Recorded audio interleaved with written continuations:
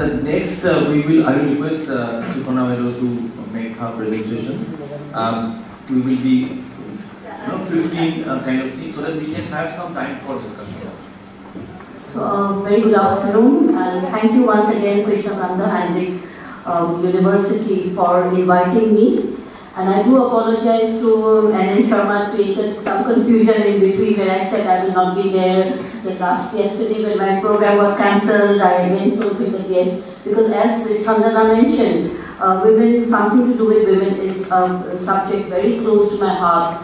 And as far as possible, I try to, especially when one phase of our life is already over, I work with Indian Institute of Entrepreneurship, come out, and now on a different organization, I try to give as much as time for mentoring of women. I mentor mostly women entrepreneurs, but women in general. So definitely when I heard the word women, as Chandana mentioned, is something I thought I would definitely like to give my time here. A very apt topic being taken up. We need to discuss, deliberate, and understand what is it. I mean, why women are not coming? Are women not coming in large numbers? Are women not getting into leadership roles? Now, these are questions which we really need to debate, discuss, and have our own perspectives on that. Definitely, I'll be somewhat repeating what Chandana has said because, as women, when you reach a particular position, we face the same challenges. And I think most women would be facing a lot of challenges, yet, because, in spite of all challenges, there are women who have excelled. We have a large number of examples of women who have excelled. So the percentage may be less, but since they have excelled, definitely it's not just, you can't be all the time blaming the environment or the ecosystem. Let's look at the ecosystem first.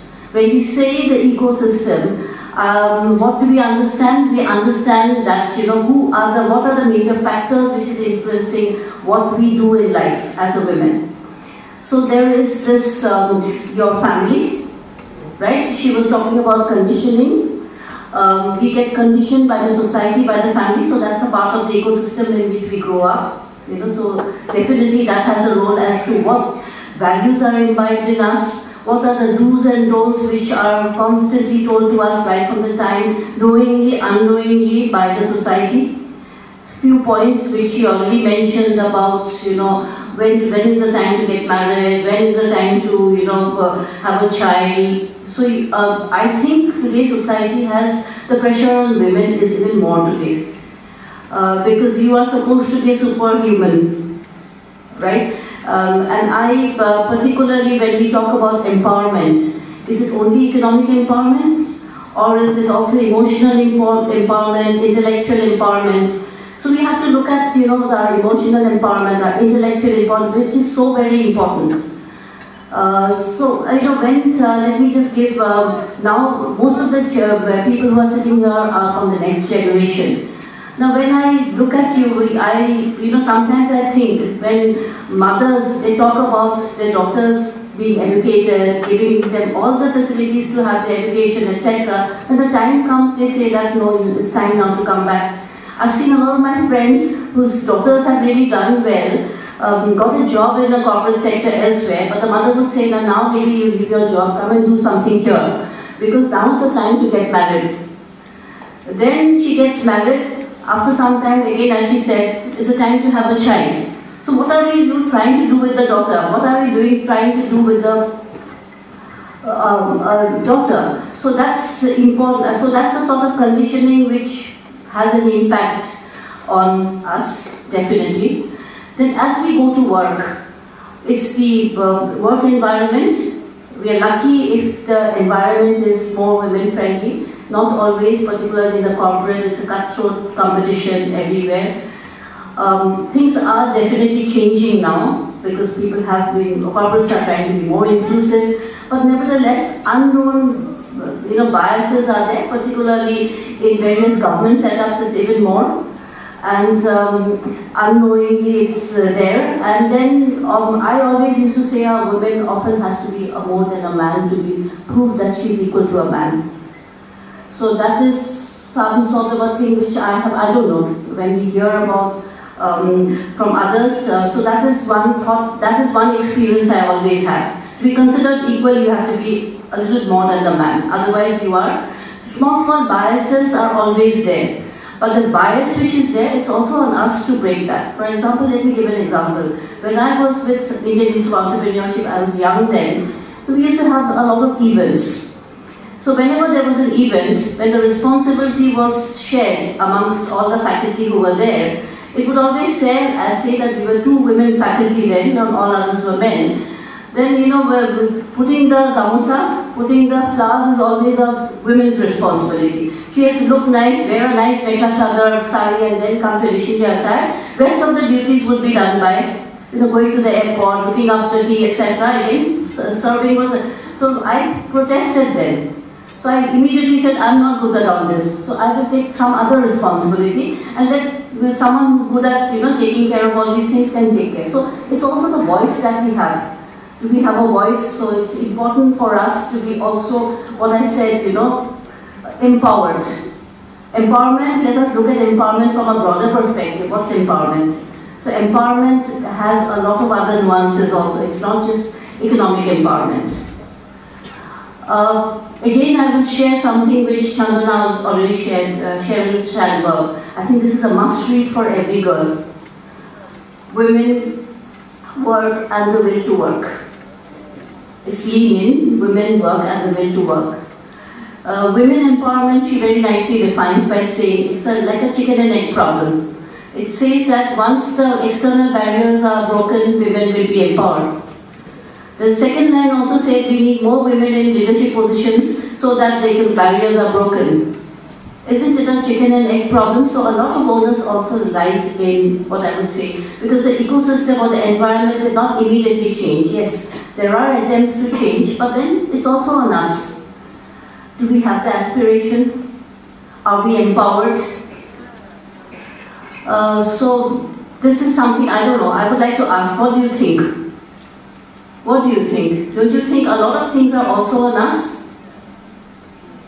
Remember what I said, there are women who have done well, there are women who have, again, when you look at the Fortune 500 companies, out of the 500 companies, the latest figure says that only 28 have reached the CEO position.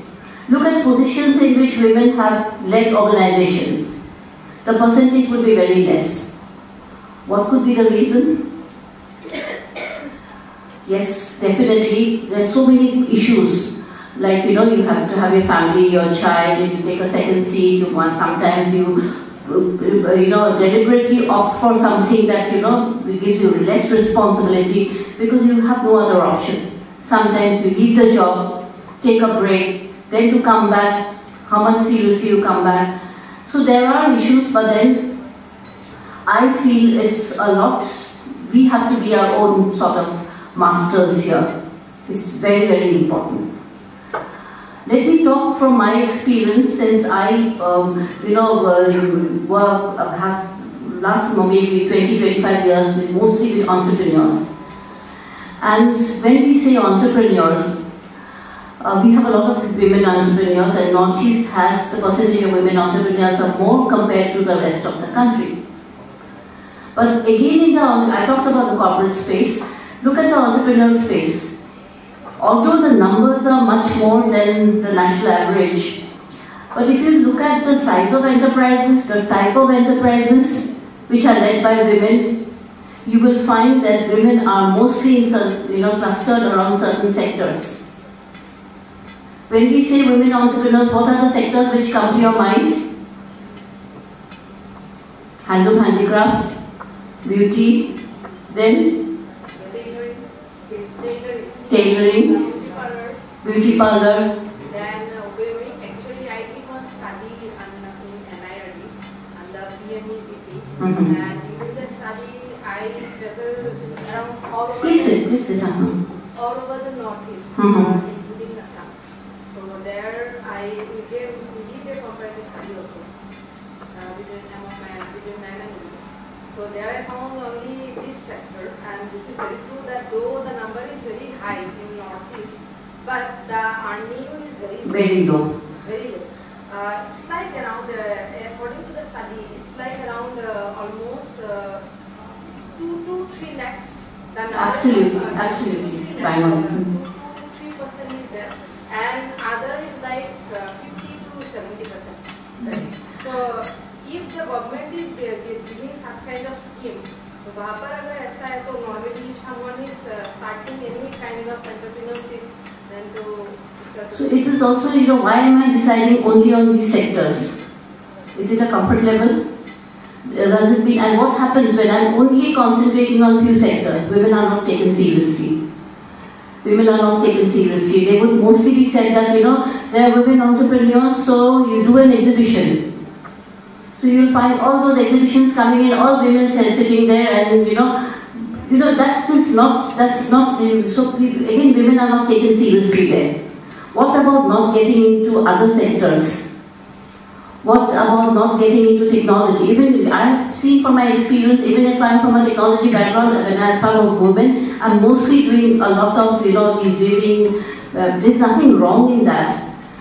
That is one. The second point, that this is where I'm talking about entrepreneurship as a profession. This is where, we need to really think seriously, is there an aspiration deficit? Is there an aspiration deficit amongst women? And then we try to put it across that because of the environment, because my husband is not cooperating, because my family is not cooperating, so I have not been able to. Am I taking an excuse somewhere? Why, I try to push a lot of women, why, they're very happy, some little earning is coming in, so I can tell society that I'm earning something, and that's enough for me. So these are issues which we have to really look at and ask ourselves these questions. Like, this, what I would like to say is, I think I'm already crossing my time, but the onus is not on us. Any challenge which comes in, can I convert that into an opportunity? I have done that all my life. And I think anyone who tries to make a little mark or reaches a particular position is always that the women needs to be very, very enterprising, irrespective of whichever profession you are. So that's the message. I already get an indication from Jaideep that I need to go close here. So thank you so much. Thank you, Baido, for this excellent insights. We have heard two things. One was on ecosystem. Baido was also talking about, it is one part of the story is ecosystem, but at the same time we should also look back onto us to find out what are the issues that are preventing us